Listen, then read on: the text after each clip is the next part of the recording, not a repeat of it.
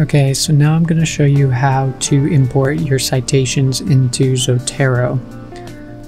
So first things first, you'll go to the university library website. And if I'm looking for a specific paper on global climate change and ocean temperatures, I can search that. And you'll see here, I'm looking for things that have something available online. And we'll go to the online database where this paper is actually housed. And you can log in using your university login.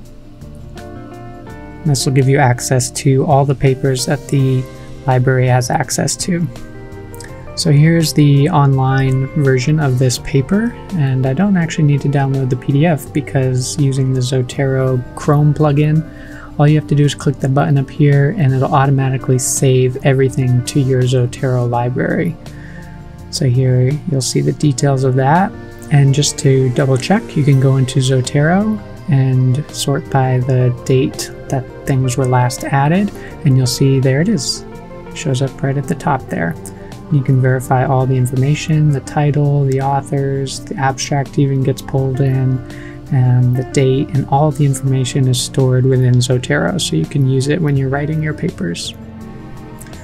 But if there's any sort of papers that the library doesn't have, so let's say you're using Google Scholar, not the library website, and I'm looking for coral reef biodiversity loss papers, and I find this nice one here, or even this one, habitat loss from Global Change Biology.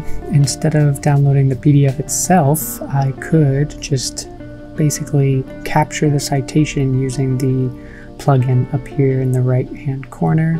So I could download the PDF if I want to save it, but otherwise if it's not available, just go up here, click on this, and once this turns into a bolded, so see it just got the snapshot from the website, it says there's no full PDF available, but it's already added it to my Zotero library. And again, I can just go back to Zotero and look, there it is. I can verify all the information again and use this when writing my paper.